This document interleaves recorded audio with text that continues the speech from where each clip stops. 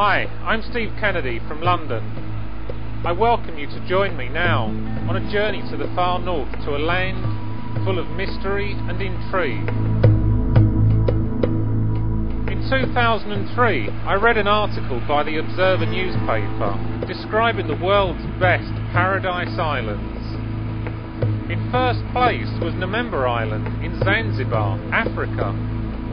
But it was the island in second place that most surprised me.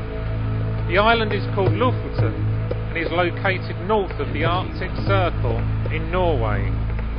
In 2005, the beach at Uteklev, Lofoten, was also awarded the prize of being described as Europe's most romantic beach.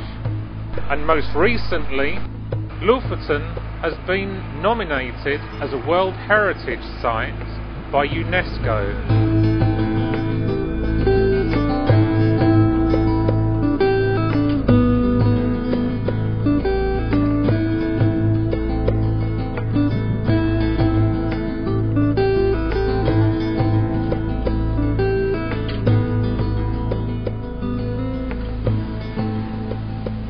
My arrival is here in Svolvær, the capital of Lofoten, and is during a time of the year when the weather is unpredictable with little or no sunlight.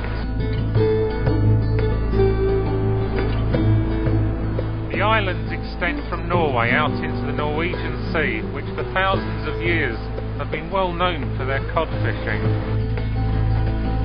The mountain of the summer, eagle on the wing,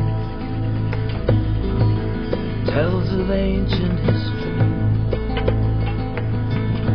in the land where magic sings of wonder and mystery. I'm learning that Lofoten is rich and diverse in its archaeological history, dating back many thousands of years, to a time when the islands were a place of immense peace and power.